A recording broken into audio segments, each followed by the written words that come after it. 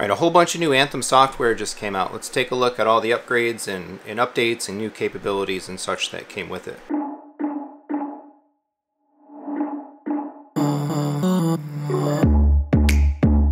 So it looks like the AVM90's release is impending. Anthem updated their webpage. There's a whole bunch of new information. Awesome details. The HDMI 2.1 boards are coming, and they look to be full HDMI 2.1 across the board, all inputs, all outputs, and the webpage for the AVM90 even mentions it being 48 gig HDMI 2.1, which is sweet. I hope that that's the case, and I hope they deploy that same board across all the MRX and AVM models. But in preparation for that, we've got some new software. The AVM70 got a firmware update to version 1.108, up from the prior 1.106. And Arc Genesis was updated as well to a version 1.6.1, up from version 1.5.4. And so with it primarily comes the ability for Genesis to measure and include in its calculations and filters and so on, auto distance calibration for your speakers and such, and phase integration with your speakers and subwoofers. In that, I think folks have been waiting this for a while. This is a features that have been available in other acoustic calibration software but haven't been in Arc. So I'm all updated and ready to take a look here in this video. Just as a little bit of a side note, I had some trouble with the update. So when this was first released a couple days ago from recording this video, I tried to do the update from the web UI of my AVM70. It is a beta update, so you have to have beta updates enabled, but I kept getting no firmware or no update available.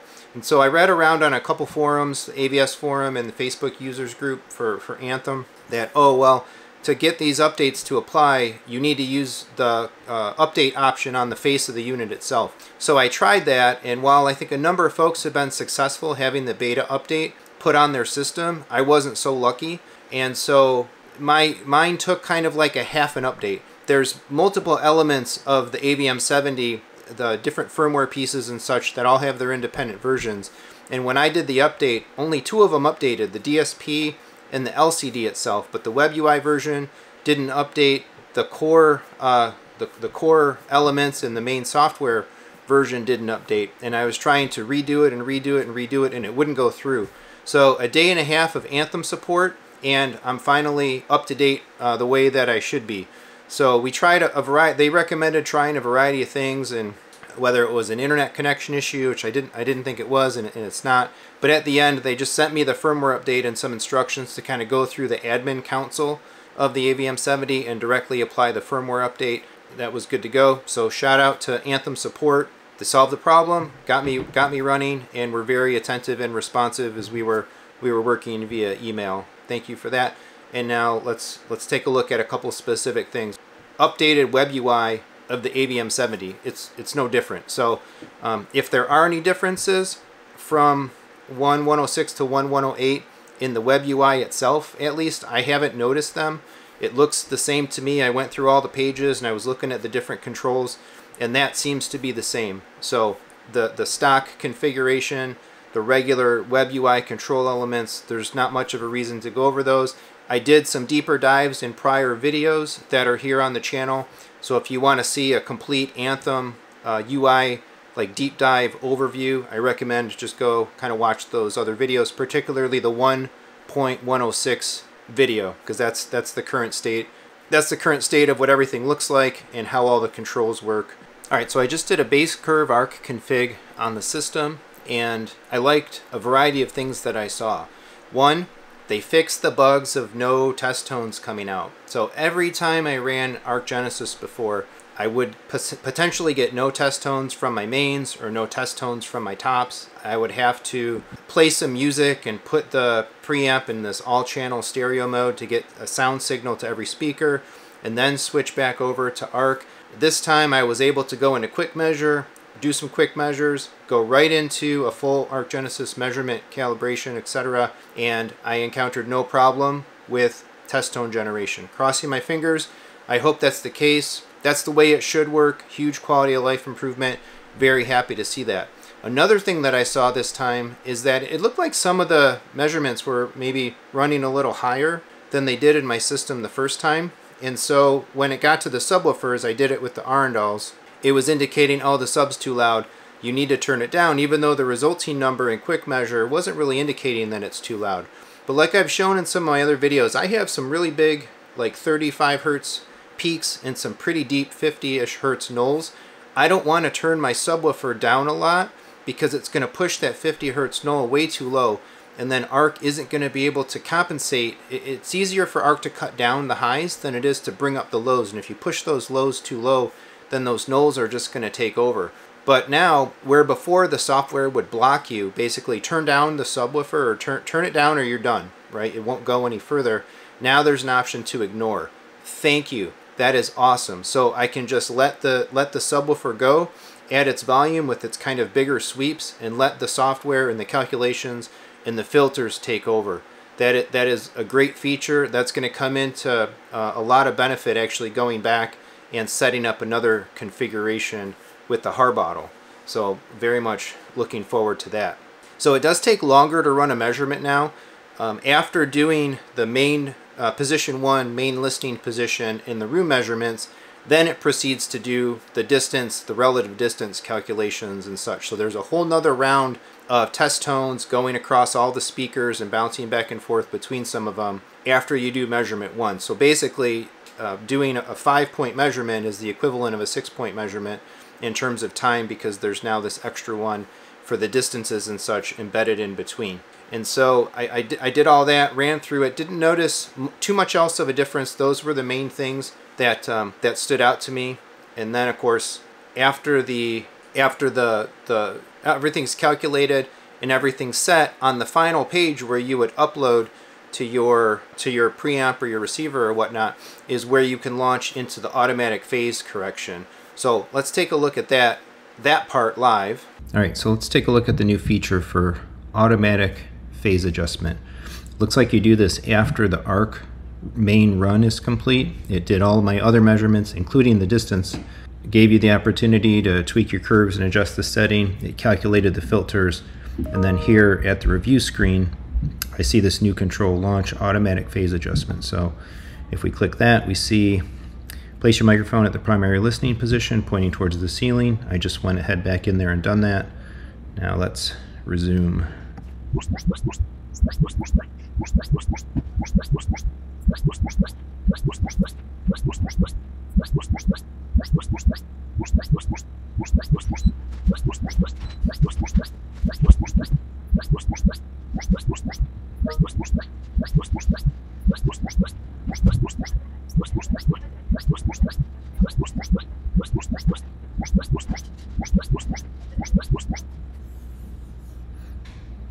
ARC has finished optimizing the phase between your front channels and subwoofers and uploaded the settings to your audio device. So I guess this just happens automatically. Pretty cool. Okay, so let's take a quick look through the UI after having now done the ARC config and uploading. So we can see this looks the same in terms of referencing my ARC upload date was just a little bit ago here. The name was the name of the file that I had saved that configuration to. Nothing really different here in the main zone, or of course zone 2. General, again, no differences, and nothing changed with regards to that upload. So speakers is where we see some of the information. So channel mapping, I set that of course in Genesis when I set things up. I've got my ARN base single profile. I didn't make a separate modification profile yet. 2 subwoofers, no wides, and all of my other speakers enabled. So here's my distances. This is interesting. If I were to sit in my seat with my laser measure device and actually measure distance to my subwoofers, I get something like 12 feet 2 inches roughly to each of the subwoofers. It's recording it here as 15.5. I get something more akin, I think, also to 12-ish feet to my fronts. And these are all real short. It's got the front set to about 6 feet, half the distance that they really are. Actually, all the speakers in terms of these distance calculations are way smaller than they are in reality. But distance in calibration software isn't really meant to be true feet in distance and inches and whatnot, right? It's meant to be a delay calculation, and delay can be influenced by a number of factors and affected by your room and so on. So obviously, I guess sound is hitting the listening position out of these speakers in a way faster, or being picked up faster than the stock measured distance would indicate. So for now, I'm going to trust these. I hope the software is not wrong in its sense. But again, all of these speaker distances real short relative to physical distance, but the subwoofer is longer actually relative to physical distance. So there's my levels, pretty akin to what I had gotten before. And again, this is why I don't want to turn the subwoofers down, because the calculated trim levels for the subwoofers are within a couple of dB of zero. If I had gone over to my subwoofer and turned it down by 8 dB, ARC would have just ended up needing to turn it back up, and you're getting like that push-pull, just totally inefficient structure. So I'm good with this. The trims on my mains up around 9 dB. That's akin to what I was getting before. Feels like it's applying a little more of a volume boost to the surrounds and the backs than it was before, and maybe actually reducing the tops a little bit. So there's definitely some differences in the calculations and such going on here. So here's the phase control results. So in this case, phase frequency for both of my subs was still 80, but it did move the phase of subwoofer 1 to 180 degrees and subwoofer 2 to 75. Interesting. So I would have had these basically at 0, essentially no change from default before. Through its measurements and its sequences, ARC obviously figured out that, oh, we want to change these values. And then of course all my crossovers, almost universally 80. They had all been 80 before out of my prior Genesis runs. Interestingly, this time we've got the front in-ceiling crossover coming in at 90 instead of 80. Let's see, no changes relative to the inputs. It did go ahead and Genesis or ARC correction is enabled for all of the inputs as usual, and that profile 1 is selected. I really love this feature of the Anthem products, being able to turn that on and off or pick the specific profile that you're looking for. So that's all good. Again, no changes really on the network configuration nor on the final page there. So there we go. I need to give this thing a serious listen, and I'm curious to see what, with the additional information, right, how much better it can actually get. All right, so I did go ahead and check it just to be sure. I made 3 profiles in my ARC config, all off of the same one measurement, R and all subs in the one measurement. I did a default curve, default Anthem settings profile.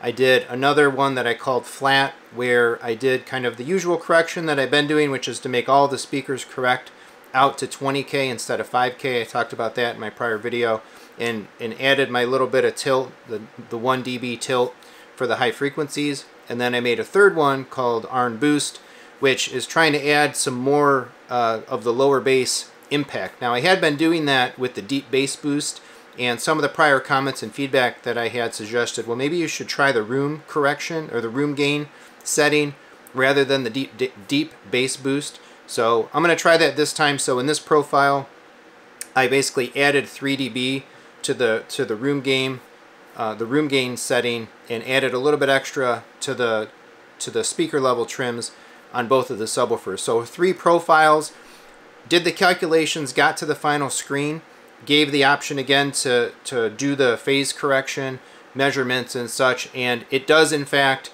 measure every subwoofer for every profile. So if you break it down, it seems to take roughly about 2 minutes to do phase correction for one subwoofer. So I have 2 subs, that's 4 minutes per profile times 3 profiles, and it did calculate separate values for each sub and each phase setting for each profile. And once the phase correction, all the measurements were done, the totality of all of those measurements, both subs across all 3 profiles, it updated the settings in the Anthem, and there are in fact different phase results for each of the profiles based on the curves and the measurements and such being applied. So be aware, I guess, if you're changing things in your config, changing your target curve, changing some settings, playing around, experimenting with different profiles, after you upload after you recalculate and you re-upload, you will, I guess, need to run phase correction every single time and let that tweak those settings in order for them to be correct against your changes. So pretty cool. I'm very eager to get a listen to this thing, and I really like seeing these features. For me, I know a lot of folks get really into it. They get their mini DSPs, they have these room corrections, and they still do REW and all this other stuff. I think that's more than I want to put in. I want to just kind of trust a good product, a good piece of software, and a good system, and be happy with that. So nice to see this doing more. Eager to give it a listen and have it be pretty turnkey. This is about the limit of how much time I really want to spend in there kind of tweaking stuff like this. And so I'm, again, happy overall with the Anthem product, what they're doing with it. This really makes me further want to get Anthem processing and ARC room correction in the living room. Cheapest way to do that, just pick up an MRX 540, use it as a preamp, and then mix my stuff together with the AVM 70 and the MRX where I need to share sources in zone 2, run some other things discreetly. But in any case, stick with the channel. I'll be covering that and talking about that in the weeks and such ahead. So if you have questions about this stuff, about the new updates and what I've been doing with them, anything that I've learned, please post in the comments. If you find me doing something wrong, sound off as well, with tact, please. I'm eager to learn from you if you've observed something, or you understand something, or you know something about this update and all this stuff that I don't. Let me know. I want to learn, and so share your knowledge, and let's discuss. Let me know how you're setting up your settings and your room cal and all of that. So as always, please like and subscribe. Look down in the description for some ways to support the channel, and thanks for watching.